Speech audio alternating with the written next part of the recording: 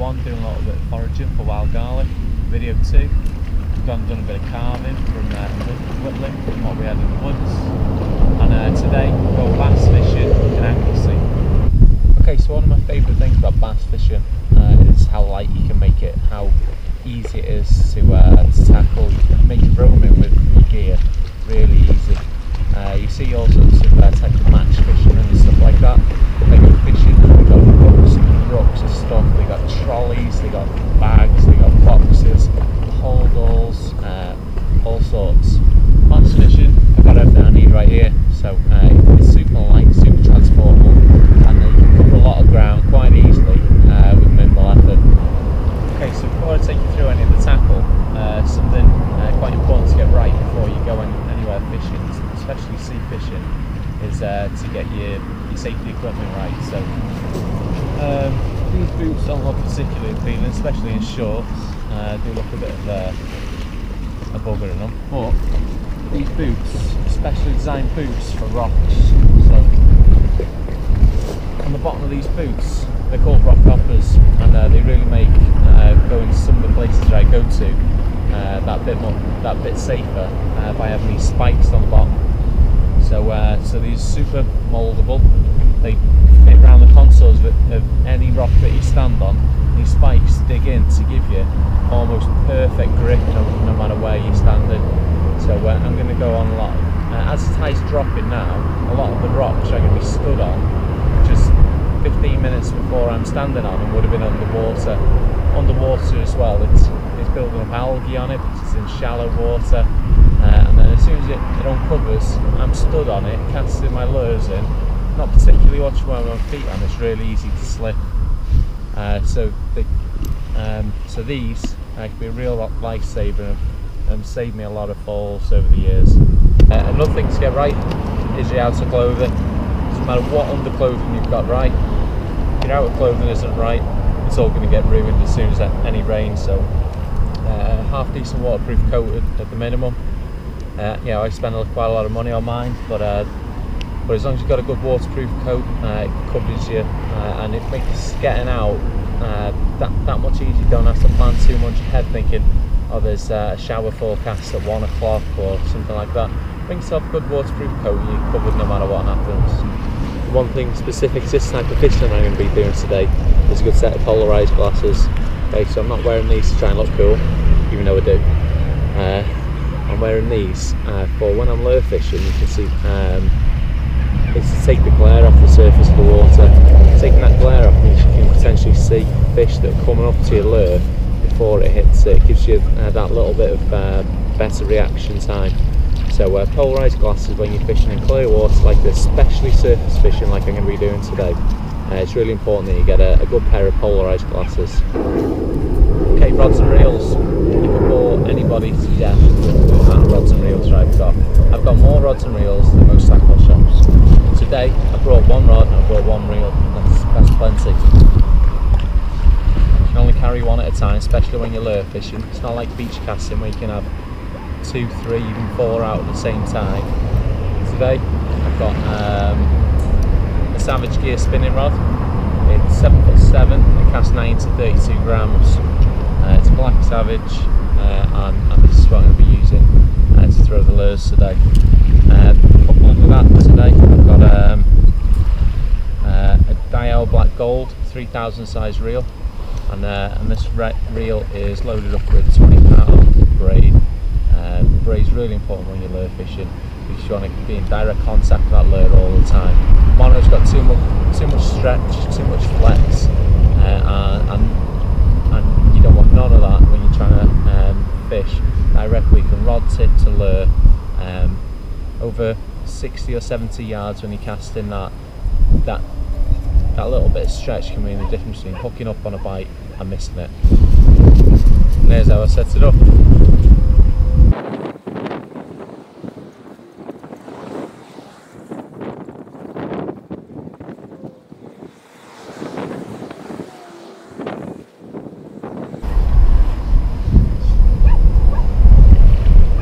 Right, so now I get some trilene fluorocarbon or any other brand. I've got this one. The stuff I've got today is not really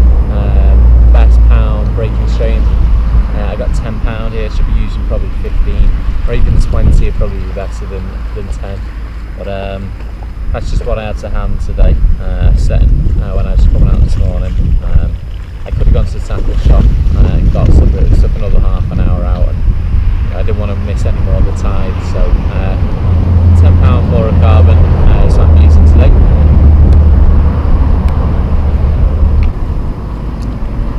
Right, I've got a brilliant knot to show you there for tying fluorocarbon onto braid, or mono onto braid, either way. This is the best knot I know to keep the knot size right down to a minimum and keep that knot strength, because braid will cut through mono. It's simple, so you have to do a special knot to stop the two different materials wearing against each other. So I do it. Start off, I just make a loop, just pinch over the top of the mono. You see, all I'm doing is simply folding it over. No knot, anything in that. Okay, get your braid and you send it straight through the middle of that fold. This braid now has to go round 7 or 8 times, okay, leaving a gap at the top which we need to thread back through that later on. So 7 times consecutively going down, down, down, okay?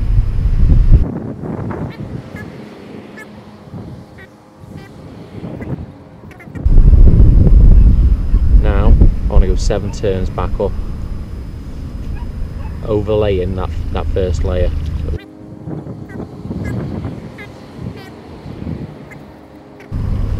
Okay, now that line, the braid goes in that way, so I want the braid to go back out in exactly the same direction. There's 2 ways you can thread it back through, it's got to be the right one. If you go through the wrong way, the whole knot will undo itself. Very difficult for me to be able to show you this on camera because it's so small. Well, that's what you're aiming for, you can see that there. Bent over line, goes in one side, wraps round 7 times.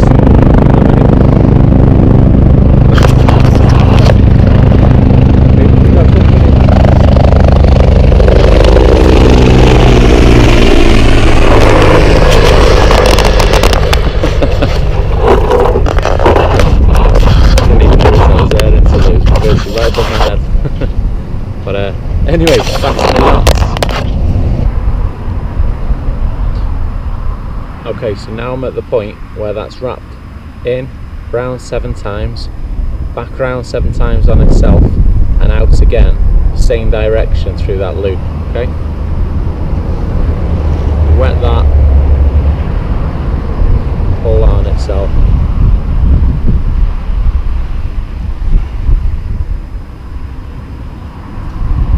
Okay?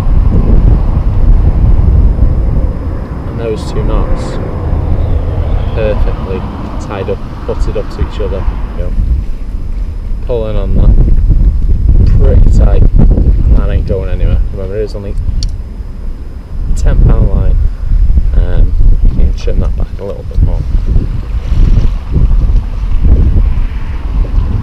I always like to keep a little bit of a tag on, just in case anything slips, even a tiny bit. Right, on the opposite end, some people like to use these little clips. So it's a swivel with a little adjusting clip, or not adjusting it, it pops off at the end. I can't stand these clips, I don't even know why I've got it in my box, to be honest. But that is one way of going on to the end of your line and connecting up to your lure. What I find with these is the minute you hook a big fish, that will just, as soon as I've got a bit of pressure on it, tend to snap out.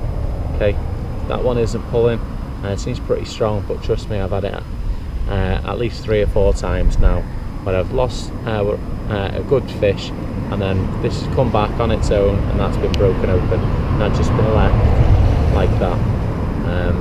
So with these, not for me, what I like to use is just one of these standard Gemini clips. Basic knot on this, in 1, 2, 3, 4, 5 times round, back on itself, in through your hole. Appreciate I'm teaching a lot of people to suck eggs here. I bet there's a lot of people out there who'd like to know anyway.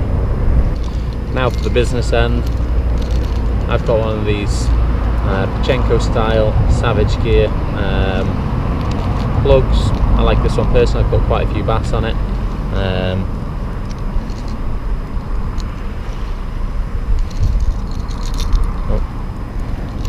Still got a clip from last time.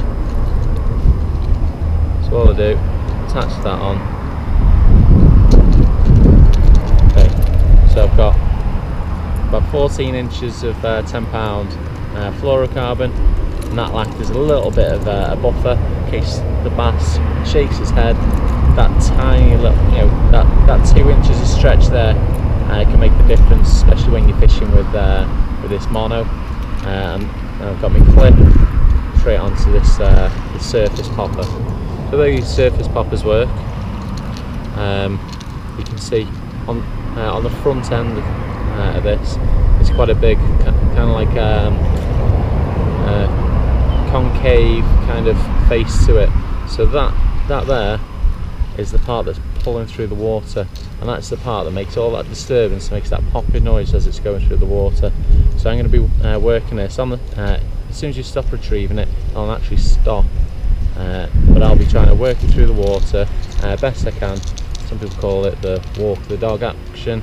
I just like to work it, add as much life into it as I can by using the rod tip. Okay, let's have a go at catching some fish.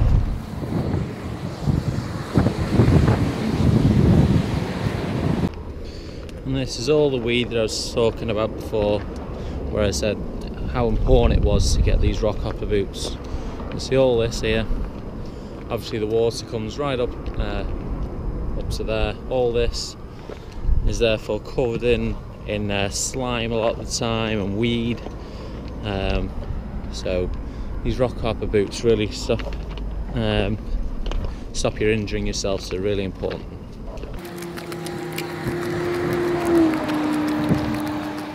This is not a place you ever want to fall in. See ya, come here. It's a hole in the wall. See ya, come on. Fall in there, you're dead. If you fall in that, you would never get back out.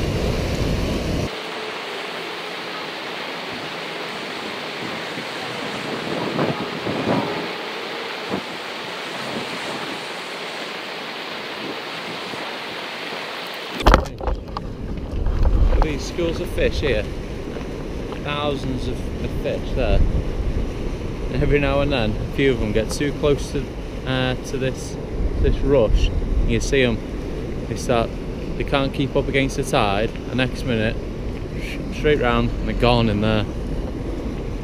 And that's why so many fish wait at these outlets, waiting at the other side, and as soon as those fish fall through, the bass are there waiting to take those small bait fish.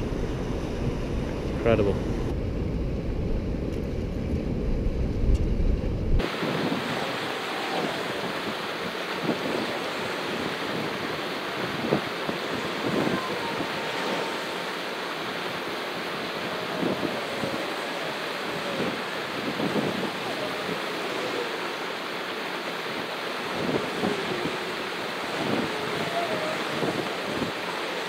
Okay, so I'm still a little bit early for this tide. I want to be fishing about 2.5 hours after high water, by which point that water is gushing this way into that sort of flow point. We'll be flowing that way. What I'll be doing is I'll be casting my lure straight into the turbulent water and it's going out in front of me, and I'll be trying to hold it back and try and retrieve it slowly, so it's pushing the head of the lure straight into the current. And hopefully on retrieve, while I'm retrieving this way, The bass are going to be on the periphery and on the edge of all that turbulent water, ready to take a fish. They're expected to be coming through that way. So like I said, all the fish that we've seen here, they're getting caught in this water and thrown out that way. In about an hour's time, when the tide turns, which is when I want to be fishing, those same prey fish from there will be getting thrown out this way. And all those predator fish that are waiting, hopefully going to get caught by my lure.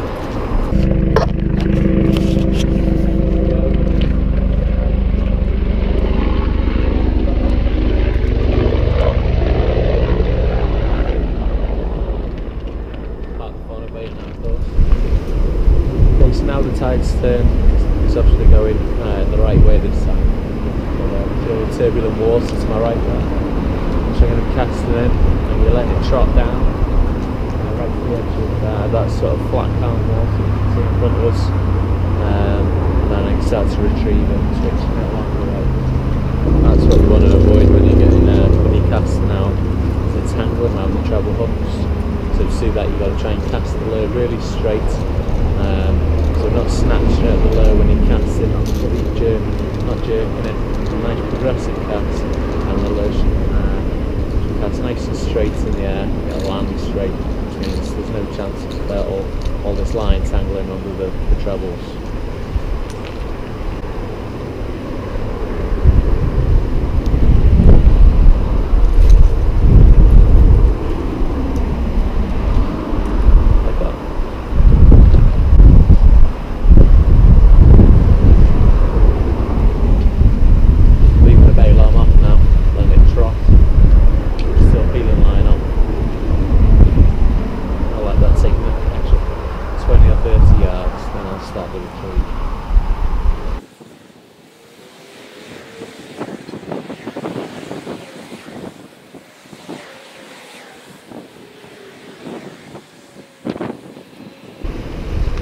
It up a little bit, do a few straight down the middle, right in the turbulent water, do some to the side, inside the calmer water, do some fast retrieves, do some slow retrieves, do some twitching retrieves, just keep on mixing it up until you catch some fish.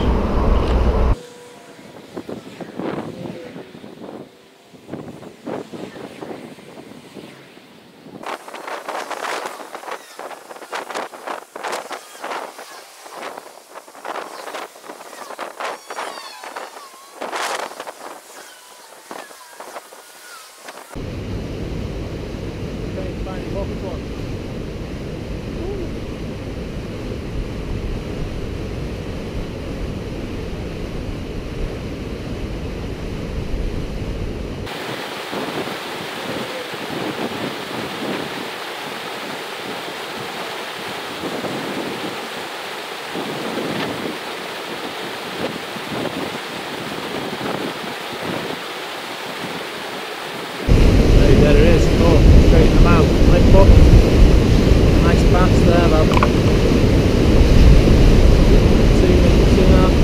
now maybe.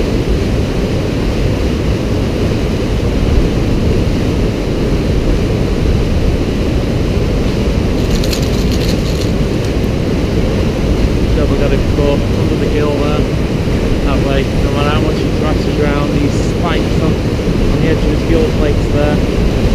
Spikes on his dorsal, they're not going to rip me to pieces.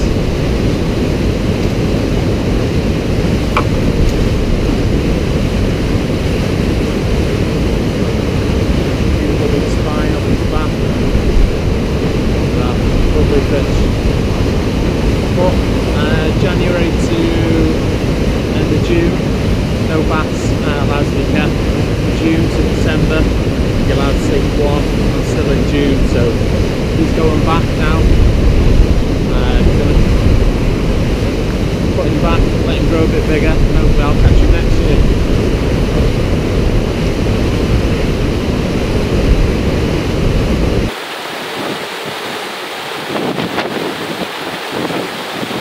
Right, now when over there, let's see if we can catch some more. So I've only got about 45 minutes before I've got to head home. Alright, this single problem I'm having. Weed, more weed. Every chance I get. I've got a pound of weed on these travel hooks every time. Mine.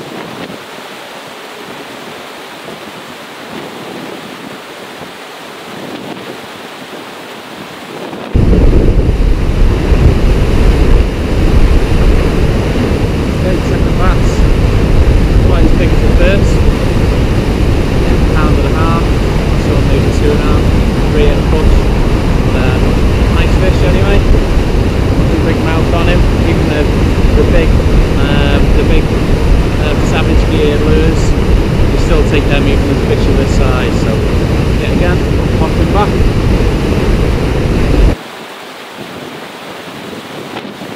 Okay, so these lures do work themselves quite a lot, which means that they've got quite a good motion and action in the water. It's important even so to try and impart some action to yourself with one tip. What I say by that is not secure. Instead of treat the bird, it's got its place and things to try. So bringing it back steady like that under constant pressure will catch you some fish. Sometimes if that's not working, it's best to change the speed you increase. So 1, 2 slow ones and 2 fast ones. 1, 2 slow ones and 1, 2 fast ones. What I like to do is I like to bring it in 1, 2 switch. 1, 2 switch. All I'm doing is keep the rods in. I'm just going to pull down. So 1, 2 switch. 1, 2 switch. Marvelous. It brings it the lure through the water, then it darts it. Then it brings it through the water, then it darts it to the side. And that extra bit of movement on the lure is, in my opinion, what attracts the bass to the lure. Is that change. Changing speed and stuff, changing behaviour of the lure, and with some bass you can see that, hear it splashing in the water, and it's going to go and investigate. When it investigates, it should feel first with its mouth, too late by then.